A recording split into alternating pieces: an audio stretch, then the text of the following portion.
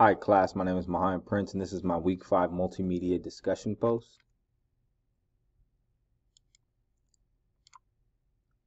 So an overview, some of the things I'm going to be talking about is the importance of ethics in public administration, the code of ethics for public administration, a theoretical foundation, an applicable theory to the foundation of the code of ethics, and an ethical scenario and solution. I'm going to introduce an ethical issue and a possible solution to the issue.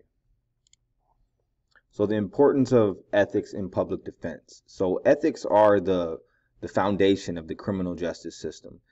They're what helped us as a society develop a moral reasoning that we use to define criminal activity and deem acceptable punishments for that criminal activity. It's an important topic because our criminal justice system is most effective when it's operated in an ethical manner. So there's 3 important areas of criminal defense where ethics are most important. The first is police operations. This is police behavior, including how the police interact with the community and how the community interacts with the police. When the police are perceived to be operating ethically, a community is more likely to be open and ethical when dealing with them. This includes working together on crime prevention. The second is attorney behavior. Ethical behavior, of course, isn't about winning a case at all costs. It's about representing a client in the best way possible. There shouldn't be an expectation for attorneys to have to act unethically and therefore inappropriately. Rules have been written in a certain way. They can follow the rules to the letter of the law. And we need to allow and expect these public defenders to be doing so. The third is self-participation. Oftentimes we don't think that the way people interact with the criminal justice professionals is part of the ethical equation, but it is. We need to consider people's willingness to share information and to be a part of the system. This includes everything from participating in jury duty to self-reporting local criminal activity. So the next is the code of ethics.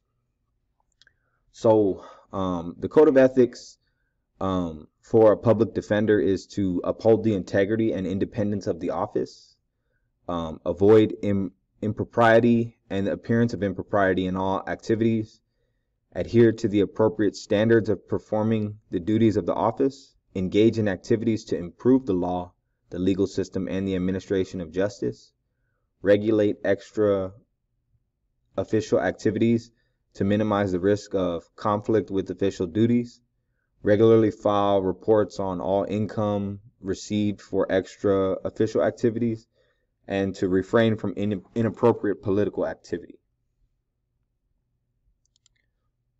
So the theoretical foundation. The theory that I would use for the foundation of the code of ethics for public defenders is Kant's categorical imperatives. He defines categorical imperative as commands or moral laws all persons must follow, regardless of their desires or extenuating circumstances. As morals, these imperatives are binding on everyone.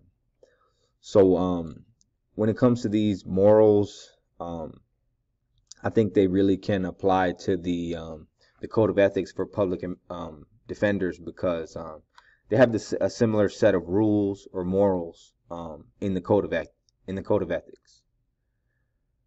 So the ethical scenario and solution. An ethical scenario that a public defender might come by is having too large of a caseload and not having enough time to dedicate the proper attention to each of those cases. When this ethical scenario happens, it is best to just be honest about the time constraints and the inability to properly and adequately provide legal counsel to the client. This is the most ethical thing to do in that situation because the client can get represented by someone who has the required amount of time to dedicate to their case. These clients are facing criminal charges that could affect their freedom, so honesty and remaining ethical in this scenario is very important.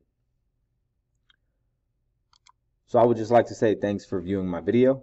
Look forward to interacting with you guys in the comments.